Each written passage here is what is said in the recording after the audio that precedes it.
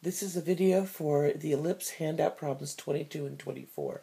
We're going to start with doing problem number 22. We started by grouping our x's and grouping our y's because we want to make complete squares for this to get it in standard form. To do that, we need to factor out a 4 from the group of x's and group out the 9 for the group of y's, because to complete the square, we always want our first term to be 1 and then our variable squared. So we're going to look at this and say, what would make this a perfect square? And it would be adding half of 4 squared, which would be adding 4. And here we would be adding half of 2 squared, which would be 1 squared, which is 1. So we add those into their groups, and then this trinomial is actually a perfect square. It's x minus 2 quantity squared. And this trinomial is actually x plus 1 quantity squared. So we can write them as perfect squares. You might be wondering, why did I write plus 16 and plus 9 here when it looks like I only added 4 and 1? But I added the 4 and 1 to the groups, but to the equation I actually added 4 times 4, because everything in this group is being multiplied by 4. And I didn't add 1 over here to the equation. I added 1 to the group, but I added 9 times 1 to the equation. So therefore I added 16 and 9 on the left-hand side, and so therefore I have to add 16 and 9 to the right-hand side. We're going to simplify this, writing our perfect squares and simplifying the right-hand side over here. But this needs to be a 1, so we're going to divide everything by 36.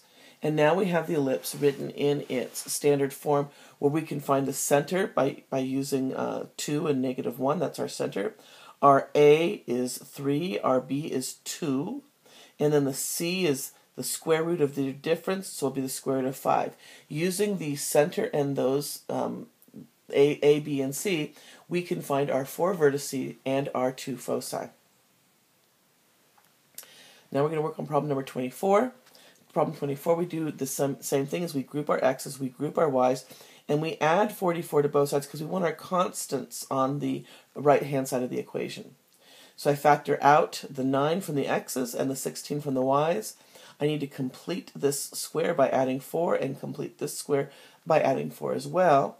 But remember, I didn't add 4 and 4 to the equation. I added 4 times 9, or 9 times 4, and 16 times 4 to the equation, so that's 36 and 64.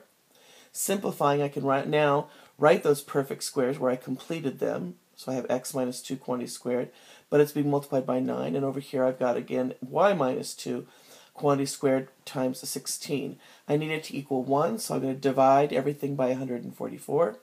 And now the ellipse is in its standard form. We can see that the center of the ellipse is 2, 2, and our A is 4, our B is 3, and then the difference of 16 and 9 is 7, so our C is the square root of 7. Using our A, B, and C along with our center, we can find the 4 vertices and the 2 foci.